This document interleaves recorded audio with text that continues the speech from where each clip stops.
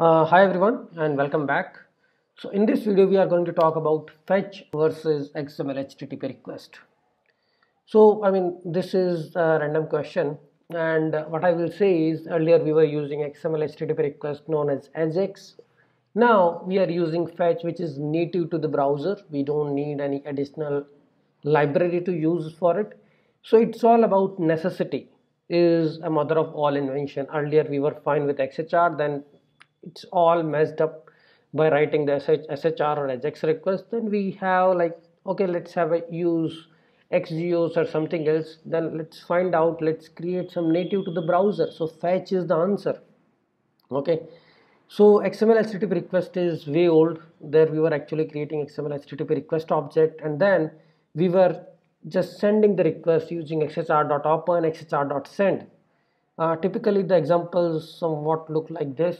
Okay, so in this example we just have a success and error callback and we are making this request. But nowadays we have a lot of complexity with the headers, authorization methods while making a request, right? In that case, fetch is something which is native to the browser, supported by almost every browser now, and we can actually use fetch interface, fetch API interface to make a request. So fetch is also a kind of a simple when we talk about the fetch. So if we just talk about simple function, how to just write it, and we can actually return it, return the data whatever we are getting.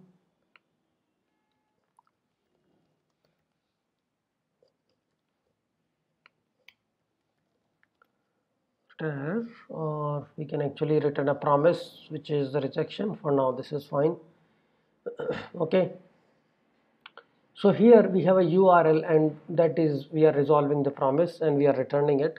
Okay, so in the response object, so whenever the promise is resolved, we got the response object. Since what we have to do additionally in the fetch API is we have to call the .json method to get the response.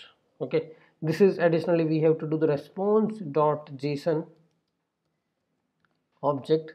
Okay, so that object returns a promise, so we have to chain it with dot, then this again returns a promise, so we can actually get the data finally and we can return this.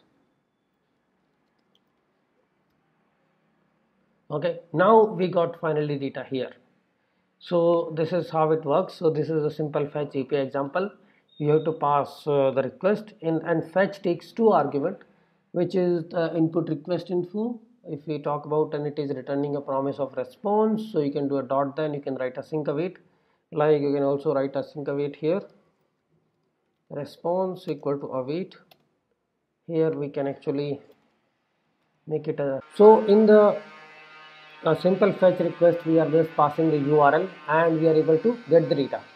What if sometimes we wanted to pass the custom headers? In that case, in JavaScript what we do, and we can append headers dot append, I think headers dot append all the things like the content type you wanted to set.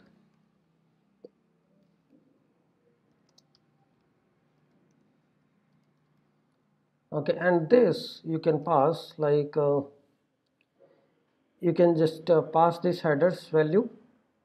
Let's create an object, request object, and here you have a method is of type get.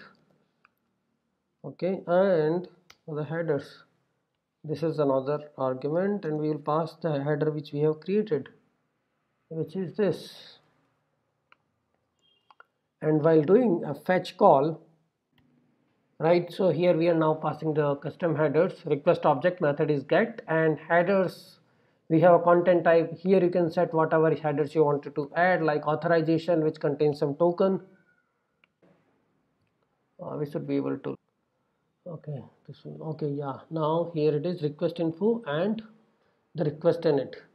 In the request init you can see you can actually pass the body, cache, I can look into it. Okay, body, cache, credentials, headers. So this is what we are passing, right? So body, and there should be a method, mode, referrer, window, all the possible options which we just pass with the exuse or any other credentials, cache. So that is your request init object. Okay, so this is pretty much about what is fetch, what is XML HTTP request, how to write fetch with the simple promises, or how to write fetch with async await, and how to pass the custom headers while using a simple fetch call. Okay, thanks everyone.